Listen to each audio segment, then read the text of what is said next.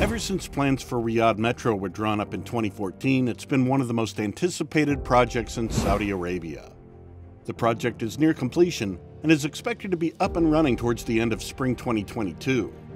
In addition to the metro trains, there will also be buses as part of the project called the Riyadh Metro buses, which will take you across town. It will cover main streets, highways, and sub-streets, and yes, all stations will have free Wi-Fi so you can stay connected to your family and friends too.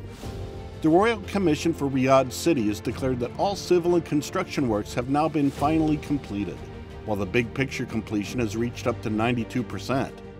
It is all part of the Riyadh Public Transport Project,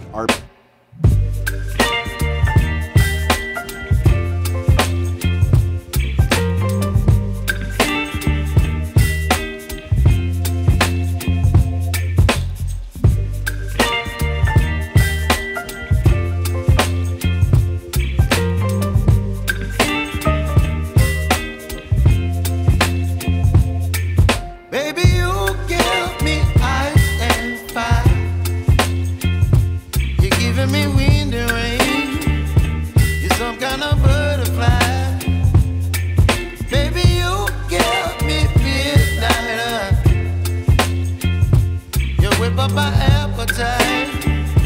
Don't leave me here high and dry. Oh, well, I don't wanna jinx it, baby, and twist myself at the spine. Don't wanna overthink it, baby. It's just twist. Network constitutes the backbone of the public transport system in Riyadh. With 6 lines at a total length of 176 kilometers and 85 metro stations, the metro network will cover most of the densely populated areas, public facilities, and educational, commercial, and medical institutions. The network will be connected to King Khalid International Airport, King Abdullah Financial District, the main universities, downtown, and the public transport center. The latest technologies were incorporated into the metro network design. The trains will run automatically without a driver. Central control rooms will be used to operate and monitor trains with high precision.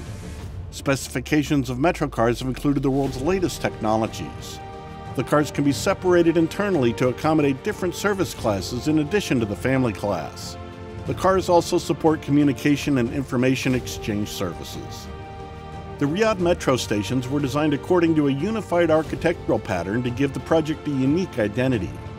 Intended to provide the passengers with safety and comfort, all stations will be air-conditioned, equipped with a passenger information system, and provide internet access. Some selected stations will include shops and car parks. The stations will make use of solar cell technology to save about 20% of the power required for air conditioning and lighting. The Riyadh Metro project includes 4 main stations. Located in highly populated areas and at the intersections of metro lines and bus networks, the main stations are among the key factors contributing to the success of the Riyadh City public transport system.